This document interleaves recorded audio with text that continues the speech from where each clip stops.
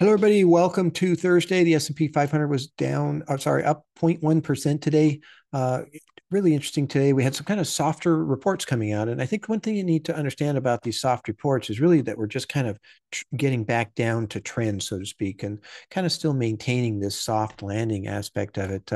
We saw continued, weakness in the job market and the reports, and we saw, new housing starts kind of slowing down, and some certain areas of business equipment purchase slowing down.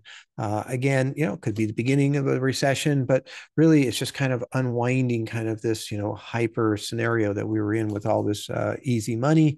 Now that, money's more expensive with higher interest rates, things are slowing down. That's the whole object of raising those rates. And I think, that's fine. Tomorrow, of course, we get the PCE inflation report. This is the Fed's favorite inflation measure.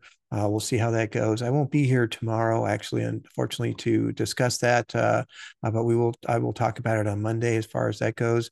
But again, we had a good CPI report and a good wholesale inflation report. So, maybe we'll have a good report tomorrow. The Treasury bond market was up decently today. So, I think there's some bets anyway that the inflation report will come out pretty good.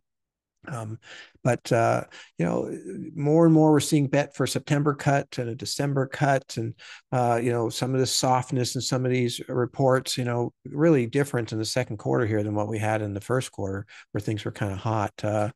So that's kind of interesting as far as that goes. But then the market will respond positively to that. We have the best 2 weeks of the year coming up here in July, so that'll be fun to watch. So anyway, that's what's happening right now. Look forward to when I get back to talking about PCE. Everybody have a great weekend, and we'll see you then. Thank you very much.